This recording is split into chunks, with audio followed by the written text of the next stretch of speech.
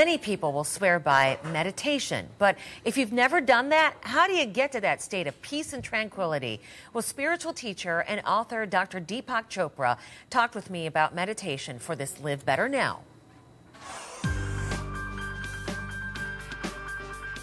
For the person who doesn't know what meditation is, we hear everybody talk about it, but what is it really? Meditation is the ability to quieten your mind and ultimately go beyond your mind into that field which we call our soul, our spirit.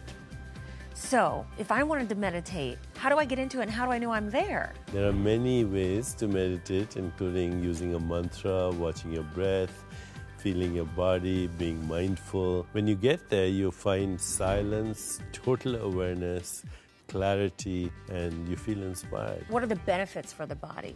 When your mind is quiet, your body gets quiet, you don't feel stressed, your blood pressure goes down, everything self-regulates. Okay, when you first started doing it, was it hard to get to that place in your mind? And if so, could you help us get there? I think the key thing is not to try to meditate and let it happen. You want me to show it to you? Sure. So first of all, uncross your legs, open your hands, and close your eyes, and breathe through your nose, and breathe out through your mouth.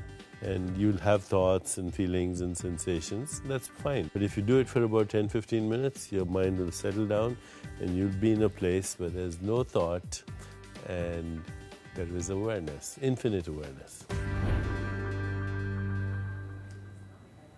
I was getting meditation lessons from Deepak Chopra. That's kind of cool.